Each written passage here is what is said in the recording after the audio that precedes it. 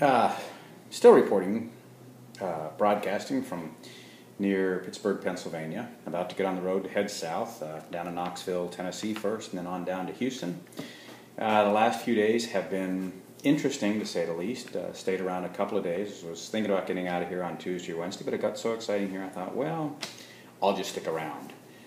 My nephew decided it was a good idea to borrow his best friend's car and just go away for a while, just take a trip.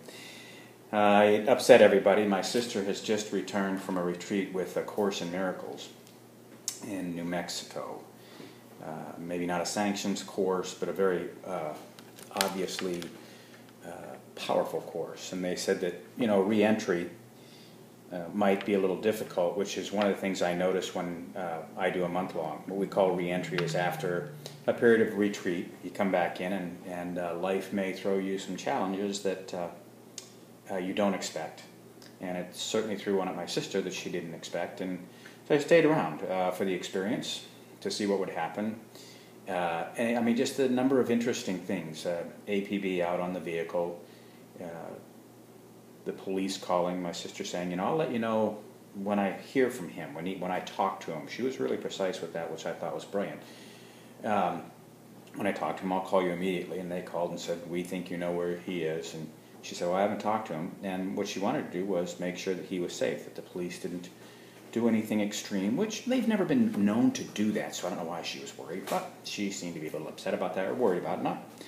But the whole thing was an exercise into trying to see the perfection of it, trying to be okay with it, trying not to be mad at my nephew or my sister's son, and try not to get so engaged and make him wrong. I mean, it's something that he did. It's part of life. Whether it'll harm him or not, there's no way to know, but just before he got to getting the car back, he called us and said, I've run out of gas. So we grabbed a gas can, and like I said, there's an APB out on him, all points bulletin, and he's sitting on the side of the road, and we pulled in, filled it up with gas. When we got him to his friend's house, he said, Max, he said, one thing I don't understand. He said, you left here with no money. The light was on in my car for no gas. And he said, and now you're back, and you've driven quite a ways. How did you do that? He said, well, where I stayed, the man was a blues guitarist and a real nice man, and I asked him if I could borrow one of his guitars. And so I went out into the town. They were I said I went into the town where they lived, and I busked for money. Played on the street, made 15 bucks. My brother-in-law said he should have made 16 bucks, and he could have made it back to the house with the gas he bought. But enterprising. Figured things out.